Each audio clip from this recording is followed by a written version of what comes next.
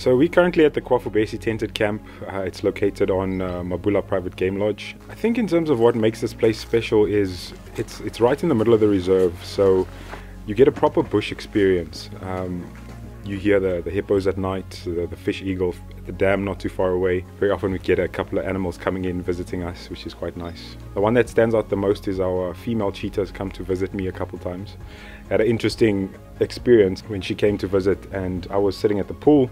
She just walked up on the deck and came to drink out of the opposite end of the pool. So my heart was racing, but as you can see, I'm still here. So happy about that. So I definitely encourage people from around the world to come to Kwafubesi tented camp. The first major reason is the environment is not really stressful. It's a very relaxed, calm environment. The team starts to become like family almost. We're a very relaxed team. We make you feel at home as well. And then definitely the game viewing is amazing. We get lovely sightings.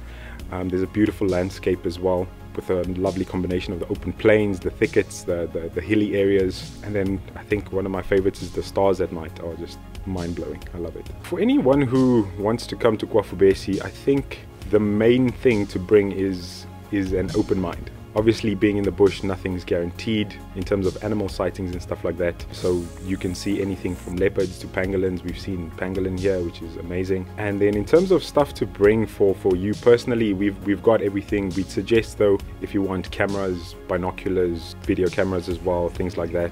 You get 3 meals when you get your 2-game drive, so everything else is sorted for you.